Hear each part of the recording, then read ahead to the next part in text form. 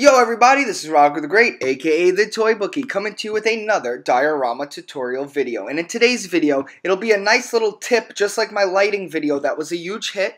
Go back and watch best lighting for dioramas. Well, this is the best grass, artificial grass, for your dioramas, toy photography, everything. Everything you need to know is going to be in this video. And it's seasonal item, so you're going to need to get out there and go get it now. Enjoy.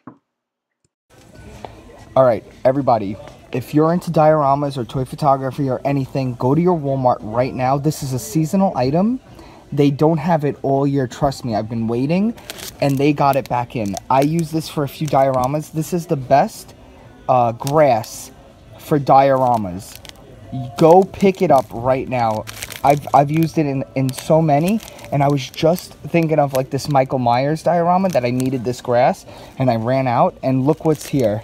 I'm getting these all. So yeah, go in. It's next to the toy section. There's a little Christmas section in the Walmart, and this is what it looks like right here, if that helps. And yeah, it's in the Christmas section. This is a must for dioramas. I'm telling you guys, pick it up right now. And that's fairly cheap, $3. You get a decent amount in here.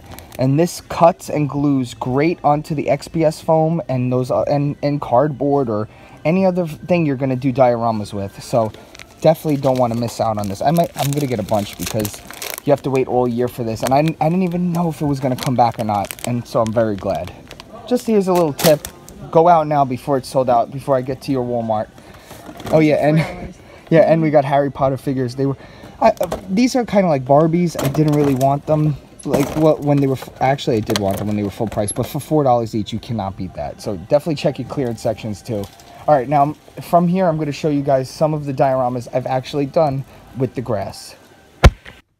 Another good thing about this stuff is you could cut it up and use it as like little details for your dioramas. See, like I used it as grass cracking, you know, coming through the cracks. Look at that.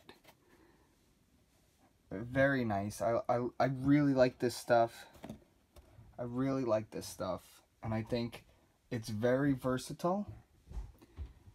I should have a few more dioramas I've used it on, like in big pieces. So let's go look for those.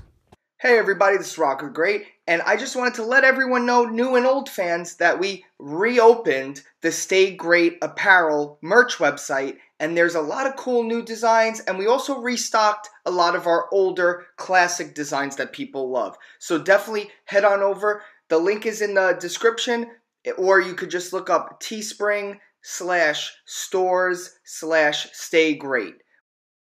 Thanks for watching, guys. This is Rocker the Great, aka the Toy Bookie. If you like what you see, please hit the like button. It helps promote my videos to other people because YouTube doesn't want to. And if you like what you see, subscribe because I do a lot of other content like this. I am a diorama maker and an artist. You could follow me on Instagram at Rocker the Great.